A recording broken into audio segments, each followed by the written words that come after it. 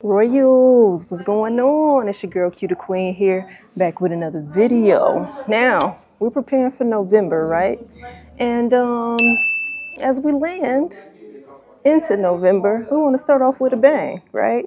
So this one right here is one of two classic colorways in this particular silhouette as it relates to just my perception, okay? I probably could be safe in saying that it's one of the few retros that are given a slight bit more time than like 6-7 years to come back around. Without further ado, we're gonna get right into it. You see the box, baby. Got the Air Jordan 14 Retro. Nothing crazy with the packaging, so it's nothing too much to cover as it relates to that. And the paper holds true to what I just said.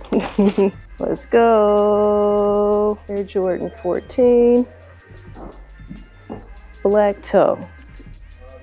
Per what I said earlier when introing this video is, hey, this is one of the two most classic colorways in the silhouette. It's also an added bonus that it's the last shoe that commemorates Michael Jordan's time with the Chicago Bulls, which did result into a championship, okay? So that makes the shoe just that much better, especially by my standards. Putting in work is a part of the criteria. MJ put in work with this shoe, and so therefore it is indeed a classic, okay? Easy, easy, easy, colorway, super functional, that always helps. And of course it has that Chicago Bulls combination in its color blocking. Let's just start with the toe. It looks like we're working with just a nubuck suede, nothing too shifty. Of course you got your red Jumpman here as it relates to the bridge of the shoe. Although it's a mesh appearance, it's suede, just a suede on that bridge. The lateral as well as the medial side of the shoe, you will see it has more of a tumbled texture to it, okay? Now, the white that's along the sock liner though, and the logo on the lateral side is more of a smooth leather. Of course, with the rest of the tongue, you do have a mesh appearance going toward the tip as well, but it's more of like a, we'll just call it like a crochet or a knitting or a threading, so to speak. And then there's more of like a plastic bar on the very top with the red Jordan on there, the red 14 in Roman numeral on the inside of the tongue. On the heel, you got your normal layout, right? The normal cut, black foundation, you got your gray 23, gray Jumpman, and then red along the trim heading into the sock liner. The insole, it is a black foundation and a white Jumpman. Got silver lace tips right there.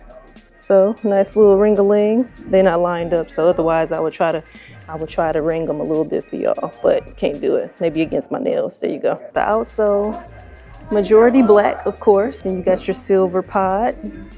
Red Jumpman inside of the silver pod, Roman numeral 14 in a red circle per normal, how it's normally laid out. I didn't point this out, but I think y'all saw this at this juncture. Ferrari shaped Jumpman, pretty much a silver trim, a white circle, black Jumpman, and a black foundation. This is a November 2nd drop right here. So like I said, they're kicking it off. They're kicking off November with arguably one of the best classic colorways, especially in the silhouette, all right? So that's most important, okay? I know for me, definitely gonna try to grab a pair. November 2nd, $210. I was gonna say 2010, okay? Ain't nobody paying $2,010 for it, all right? What better way to kick off November? November is packed, so listen, y'all let me know in the comment section, what are y'all gonna do? Y'all gonna cop? Y'all gonna wait? Y'all got something else in mind and you just waiting to see if that works out to make your decision? What it's gonna be? Let me know in the comment section, all right? It's been another one for your girl Q the Queen, and until next time, royalty. The queen is hyped up. The queen is hyped up.